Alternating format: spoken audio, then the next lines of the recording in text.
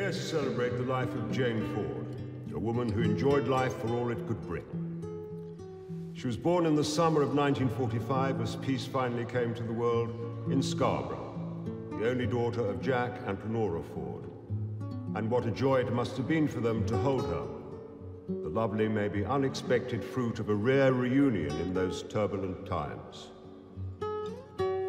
She grew to enjoy what life most readily offered, the warmth of a sunny day at the beach, a simple yet tasteful necklace, a new stick of red lipstick. She was passionate about dance, flamenco in particular, and always looked gorgeous when stepping out on the dance floor in her red dress. Later in life, her love of animals made her care for a sweet cat Susie, with whom she shared many happy years, always celebrating Christmas together in great style. Just you again, Mr. May. Afraid so. 6 in this one already. This is the last one.